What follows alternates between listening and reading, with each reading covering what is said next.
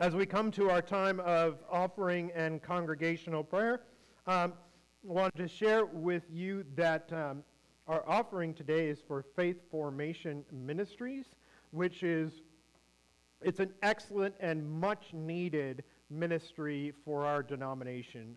Faith Formation Ministries focuses on helping congregations to develop ministries that help us to grow in our faith, quite simply. Because sitting in a pew once a week is really not quite enough to grow us all that much. And so we need to develop our walk with Jesus each and every day in our lives. And so Faith Formation Ministries helps in quite a variety of ways to do that. And so we are very grateful for that, and we pray that you would prayerfully consider and joyfully consider what God is calling you to give to that cause this morning. Also, in terms of pastoral care, I singled out Dorothy a little while ago for her birthday, and so I have to single out Wendy because it happens to be her birthday today as well. So happy birthday, Wendy. Yay! We won't make you play happy birthday for that one either, Dorothy, okay? Also, wanted to let you know, please continue to pray for Lita. Her energy levels and her other health-related circumstances are still not great. And so please be in prayer, continued prayer for her. Also, just wanted to share with you that Sue has given me an update, and her doctor, they've recently finished a scan, and her doctor says that all of her tumors have shrunk significantly, and that is absolutely wonderful and great. She's going to continue on with that treatment for the time being. Also, those tumors, if you remember, they were sort of in or attached to her bones, and some of her bones are starting to reheal as well, and that is wonderful. She's going to get, praise God for that, yeah. She will continue on with the treatment she's getting, plus hopefully she will get something to help those bones strengthen further as well. So she is understandably, and the family are feeling quite encouraged. I want to share with you something that you don't get to see all the time, but that you should know. And that is that as I go about visiting people in our congregation who are often struggling with significant health issues or with loneliness or with whatever is going on in their lives, time and time again, and our elders talked about this as well, we are so encouraged by them. We go, wanting to serve and wanting to be there and wanting to do some encouraging, and that is great. But then we go and visit someone like Sue, or we go and visit someone like Andy and Edith, or we go and visit pretty much anybody in the church.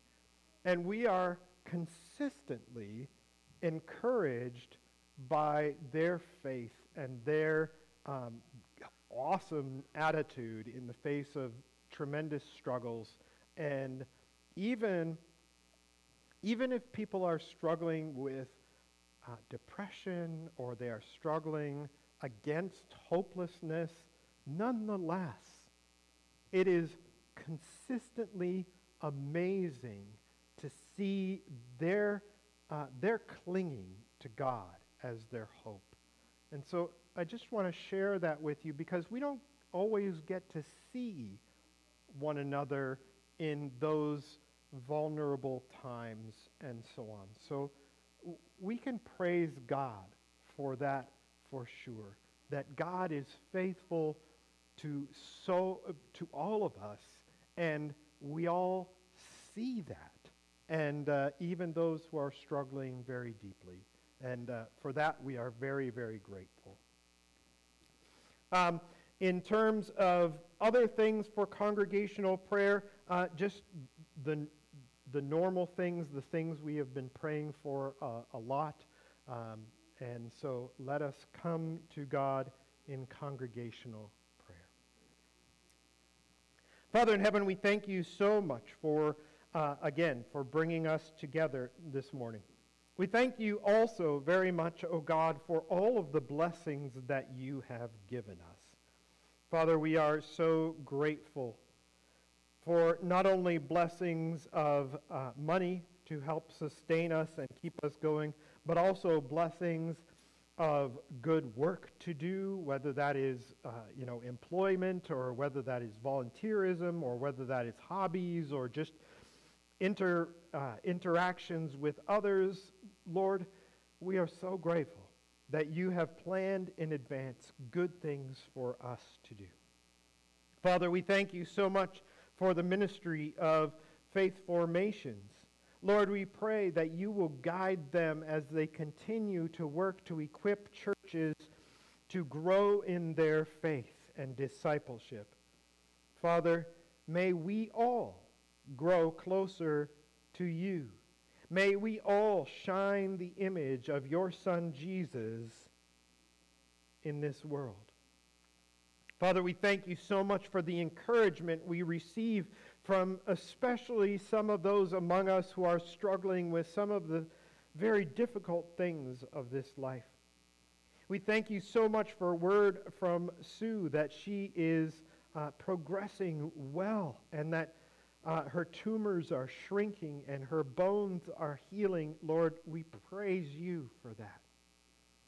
Father, we pray as well, not only for folks like Wendy who are celebrating a birthday, but for all of us as we age, oh God. We grow each and every day closer to you, and though it may not feel like it, it may feel like sometimes one step forward and two steps back.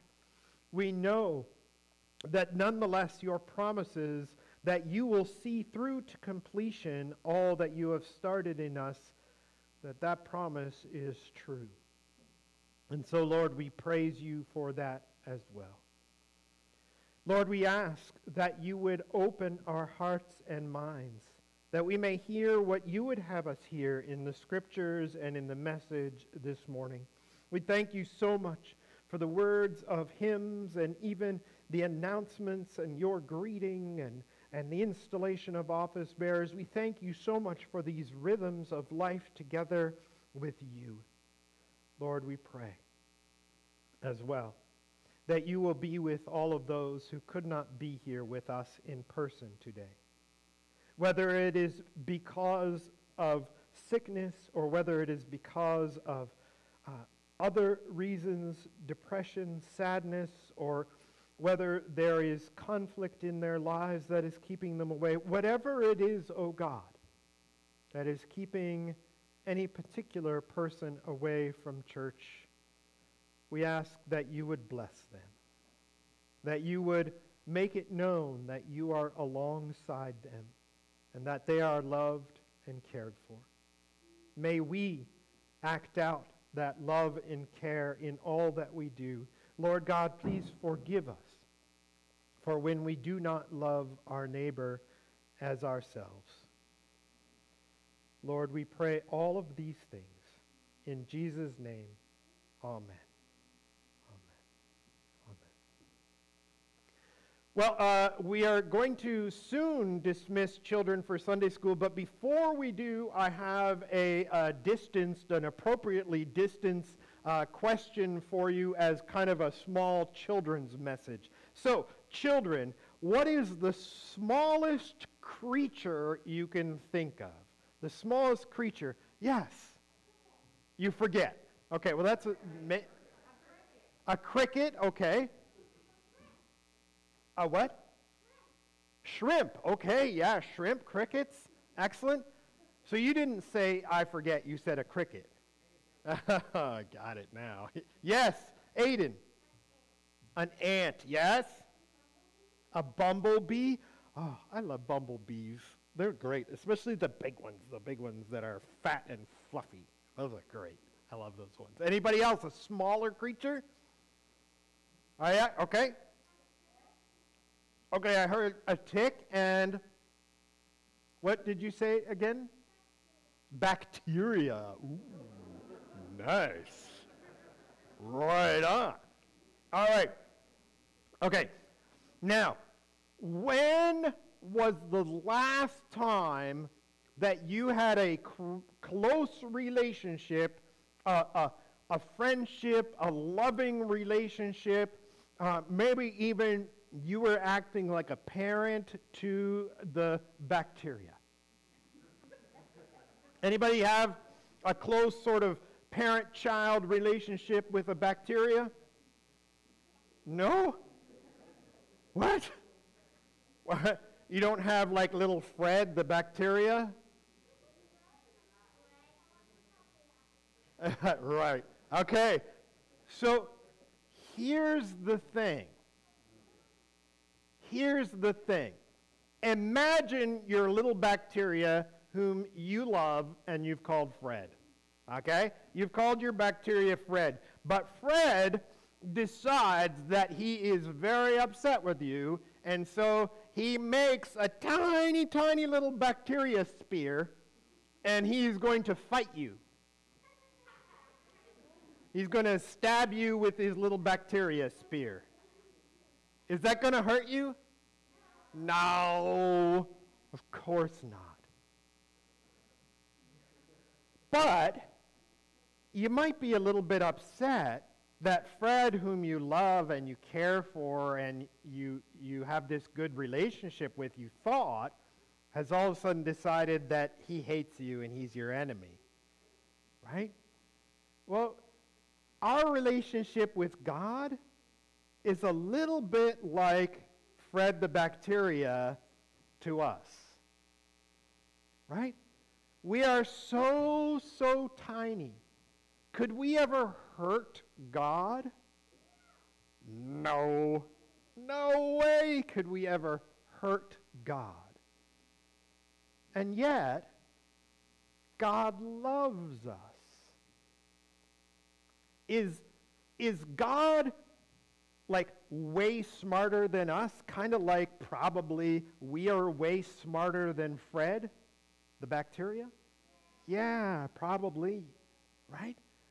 And yet, God doesn't look down on us and say, you pathetic little bacteria, I don't want to have a relationship with you. You're too dumb.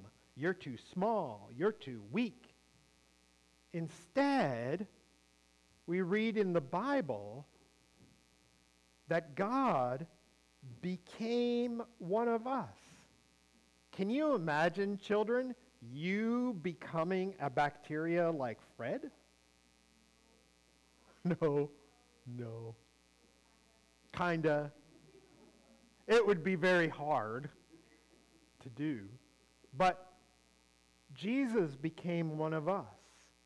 And he loves us very, very much. Today, the rest of the congregation is going to talk a little bit about that relationship between us and God. And how it's kind of like we're bacteria and God is like us, except even more so.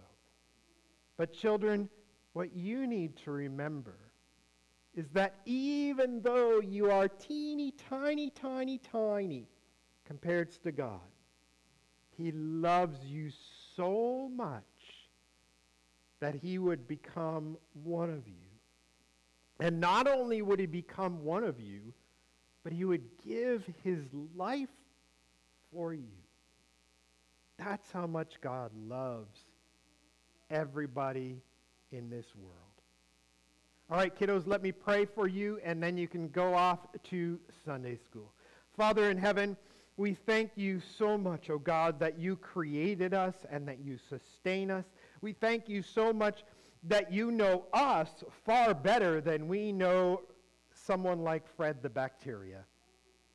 Lord, we pray that you will guide our children as they head off to Sunday school. May you bless them and may you encourage them. May you help them to know each and every day that though they are teeny tiny in your eyes, they are loved nonetheless. Lord, guide us all, we pray. In Jesus' name, amen. All right, children, off you go. Off you go to Sunday school.